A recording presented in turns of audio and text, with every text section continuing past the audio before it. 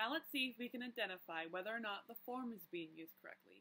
Please go with your partner, turn to the person next to you, and discuss with them whether or not the following sentences are in the correct form. And if it's not, how do you fix it? What needs to be added? What needs to be deleted? So let's start.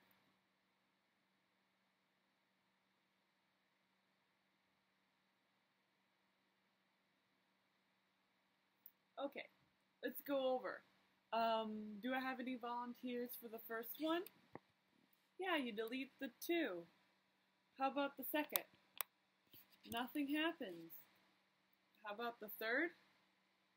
Yeah, you have to add a 2. Very different from the first one. And the last? It was perfectly fine. Okay, how about me? Are you guys ready to try identifying the difference in meaning between the different models?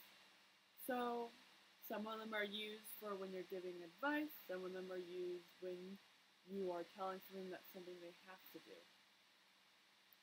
So, let's go to groups again, the same partner we had before, and read the sentences and think about what is the kind of model we want for each of these sentences. And we'll go over whether or not we did it correctly in a bit.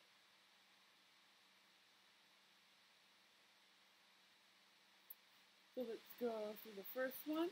I have any volunteers? Yeah, that's correct. How about the second, the third, and the fourth? Yeah, those are all correct.